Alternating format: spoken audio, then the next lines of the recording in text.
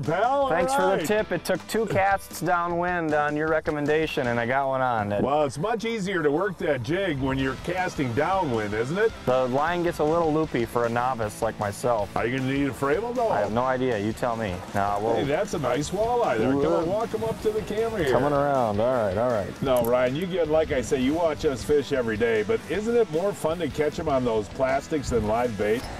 Well, it's definitely not nice not to have to dunk your hand in that cold minnow bucket water. But could you see your line kind of flip when he bit? I saw it a little bit, and then I felt one tug, and I tugged back, and here's the result.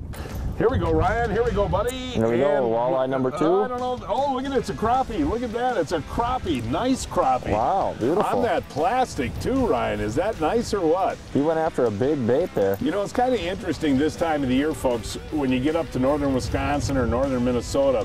What I like to look for is live weeds that are still green. And a lot of times that'll hold fish this time of year. But I can't believe that crappie hit that big jerko. So what I did was put a mark in the hummingbird, Ryan, if we want to come back here a little bit later and try that with bobber and minnows. Hey, way to go there, Ryan. What do we got, buddy? You need a Fravel? Fish number 2 of the day. Do we need a Fravel? Yeah, probably. Well, no, try a flipping. Let's see if you can do the good old flip. I don't know about that, John. All right, buddy. Well, you've seen me do it enough. Oh, there you go. Hey, that's a nice walleye, nice. Buddy.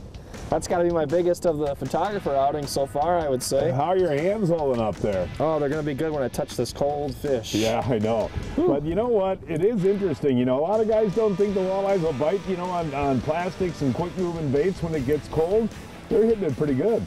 Yeah, and I'm popping it a little bit more aggressively than you are, and just trying something different, you know, so. Beautiful colored walleye. Walk up and show the folks, man. That is a nice walleye. On the jerko. Are you enjoying Photographer Day? It's awesome. It's nice to get a fish in the boat.